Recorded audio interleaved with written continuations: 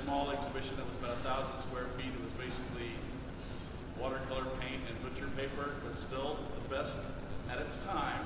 In the 80s and 90s, we had another version of this hall that was about 8,000 square feet, which was the state-of-the-art in exhibition technology at the time as well. But now, next month, November 20th, we're opening Wiess Energy Hall 3.0, which is about a 40,000 square foot exhibition that we've been working on for more than 2 years. It's very dramatic, it's very dynamic, it's very compelling, it's very fun, and very engaging. In fact, I would go so far to say it's the most comprehensive, exciting, engaging, and fun energy exhibition anywhere on Earth. And I'd like to introduce Paul Bernhard, who's the Senior Director for Content Creation, Design, and Production. Paul Bernhard. Thank you, Joel. Hi, I am Paul Bernhard, and this behind me is Energy City. This is over 2,000 square feet of, as you can see, a white model of 150 to scale, loosely based on the Texas Gulf Coast and the city of Houston and the many ways of energy production that are available now and into the future to find the perfect energy blend for the city. That's why we call it Energy City. There's hundreds of buildings. There's energy sources from coal mines to wind farms to solar to hydrocarbons, everything you want in energy.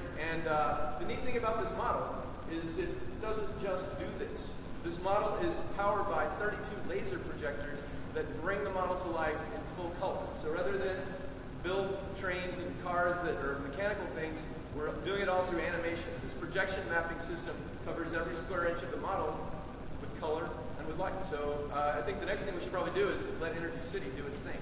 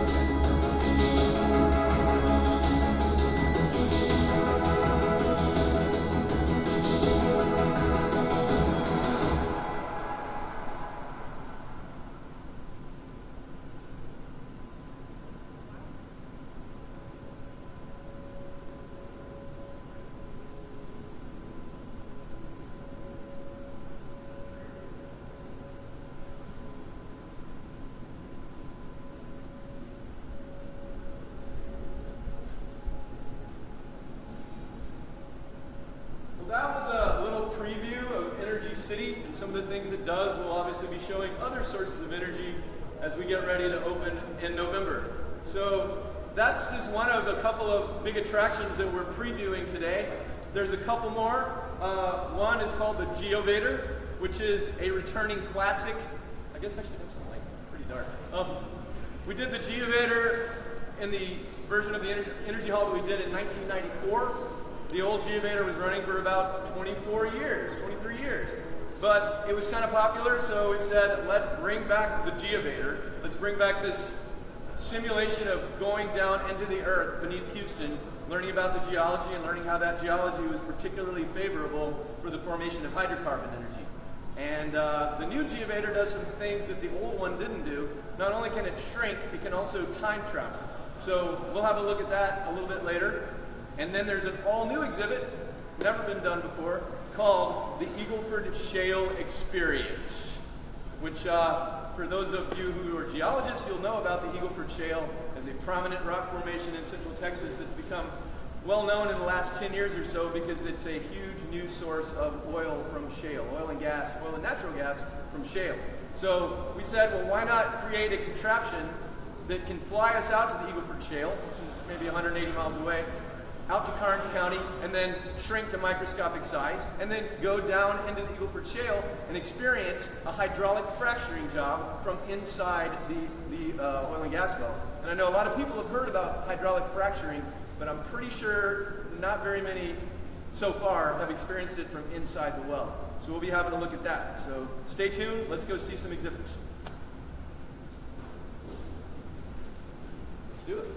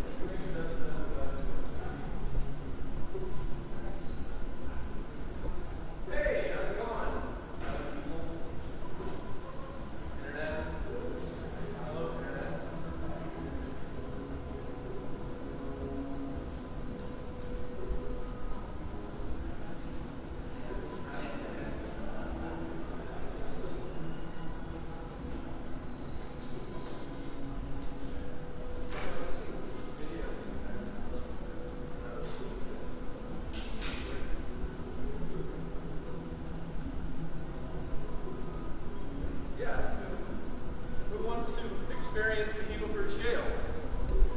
New tall game.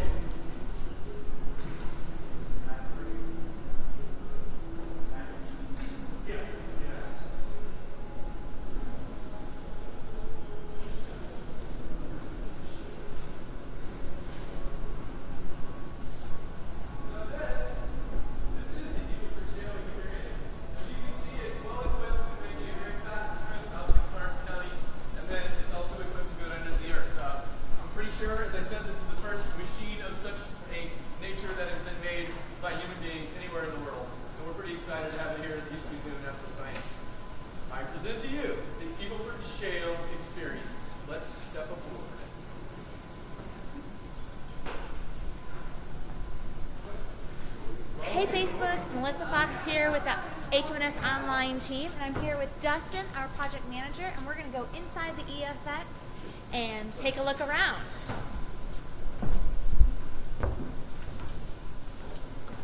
Let's go. So step aboard, take a seat anywhere you'd like. We are in the hangar bay right now, and we haven't taken that many journeys yet, but we're about to take one. So step right up.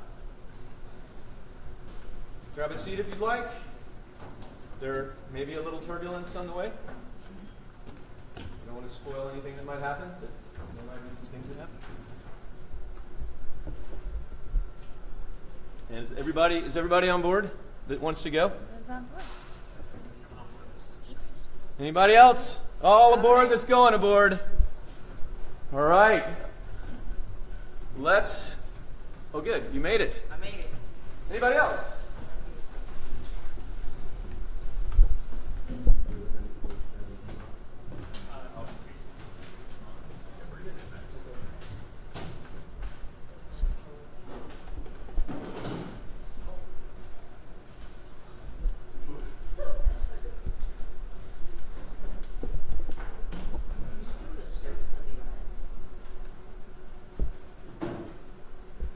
All aboard, folks. We'll be departing in 45 seconds.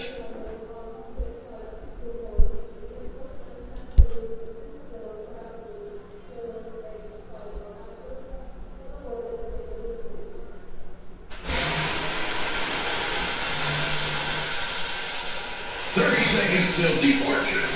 We're just about fueled up for our endeavor. Before we begin, please direct your attention to the pre-flight safety video. You want to keep your seatbelts fastened for the duration of the... Don't do it. This must be the wrong video. Let's see. Any of you folks have seat cushions? No? Tell you what, don't worry about it. We'll just be extra careful this time. The doors are closing. We've got the go-ahead for departure. This here's the Eagle Ford Shale Experience. You can call me Darcy. And the bucket of bolts you just walked on board is the EFX 3000. I like it. We're bound for a revitalized oil and gas well between here and San Antonio, prime Eagle Ford Shale territory. Hold on.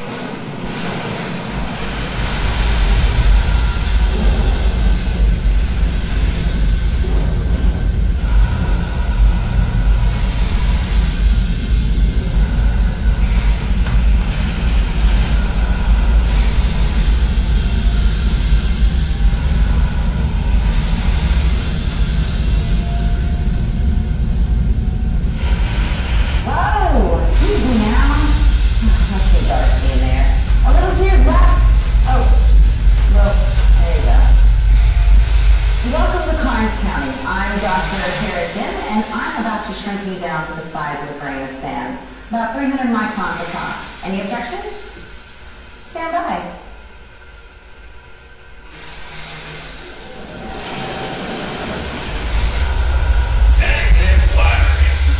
We gotta go. There you are. Time for the blender. I'll monitor your journey from the surface. Bon voyage. Hold up. Did you remember it? Turn it off first.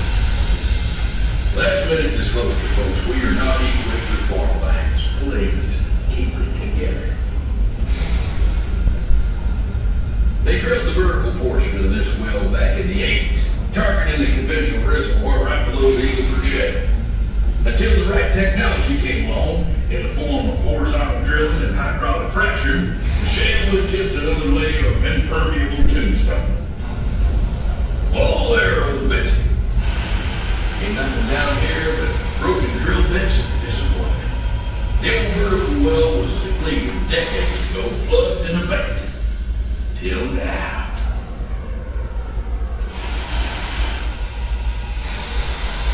The drillers can hit a dime down here from 3 miles away.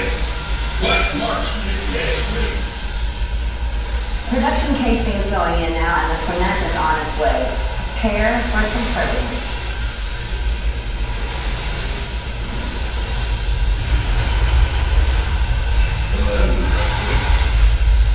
And if that didn't drop for you, this sure will.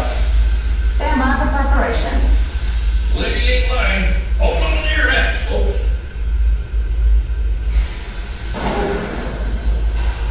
Now back in the old days, they used to drop nitroglycerin down the borehole and run for cover, hoping it would change the well's fortunes. Nowadays, as you might imagine, fracturing is a bit more sophisticated. I'm looking at the data from the driller's logs on this section of rock. It'll require a specialized blend of pressure, chemical additives, and flow rate. We'll start with the pad stage by pumping fluid into the well at a rate and pressure high enough to start some shallow fractures. Sending microseismic data link now.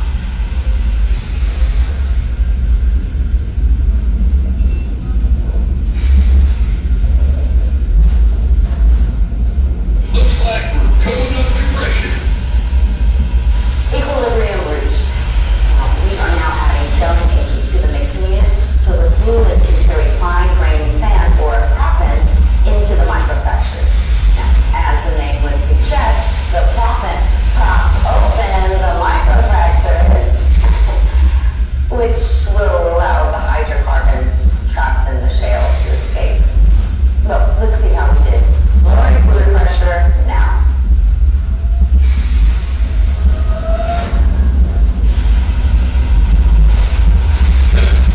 This is a bit. Want to give us a hand, Dr. Gia? With all the trouble you get yourself into, it's a wonder they haven't wiped your memory yet. Oh, well, looks like you're in luck. These fractures are still too shallow. Stand by for a refrac. Y'all know the drill. Hold on. Thank you, Captain Dr. Gia. We are liberated. We've reached our target fracture radius. Once we flush out the gel fluid, this could be quite a productive well. Stand by for the gel breaker solution.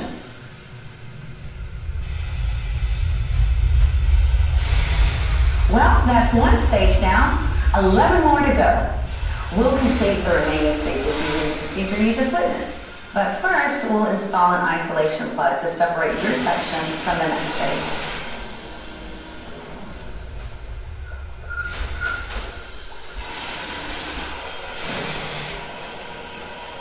Pressure in the first stage has stabilized.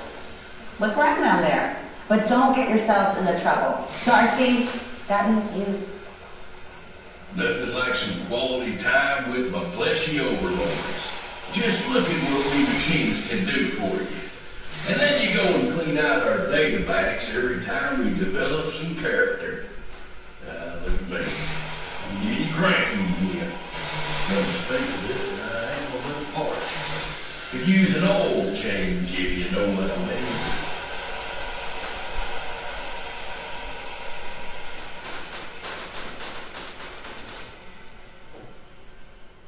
Hey everybody, that was a quick sneak peek of the Eagle Ford Shale Experience. We're going to leave you in suspense here as to what's going to happen, and hope you'll come back and see it. But that concludes our quick preview of the Eagle Ford Shale Experience for right now. When do you expect all this to open up? November, the 20th. 20th of November. Okay.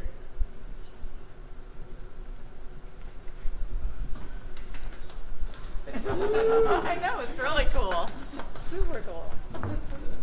That's a trip hazard right there. Watch your step. There's a mind the gap, as they say, everyone. Mind the step. Mind the gap. Watch your step. Watch your step.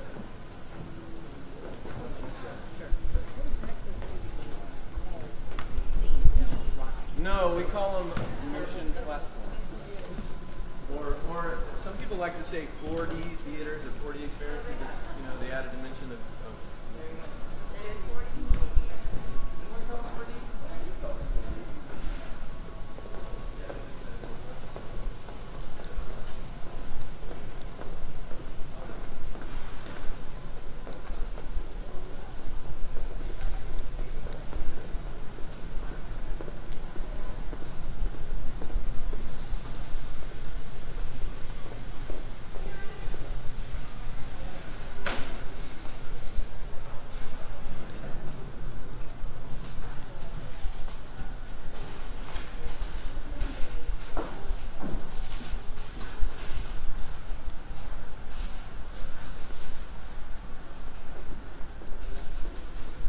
Again, we're going to go and take a sneak peek now into the all-new Geovator. You might remember the Geovator from Wiess before. Well, it's got a new face, but Captain is still going to be your captain. I'm going to bring Dustin over here to tell you a little bit more of the new Geovator. Hi, I'm Dustin, project manager on this. So our Geovator is a redo of the old one. We loved it so much, we decided to make it bigger and better.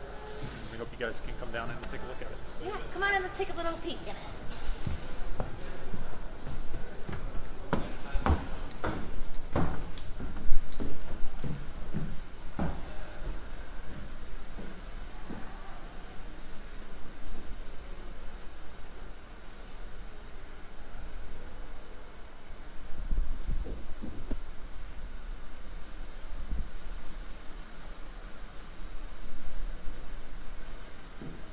Well, that was your sneak peek of the new Wiess Energy Hall 3.0. Stay tuned as we show you a little bit more throughout on social throughout the coming weeks, and definitely come and check it out when it opens November 20th. Until then, see y'all later.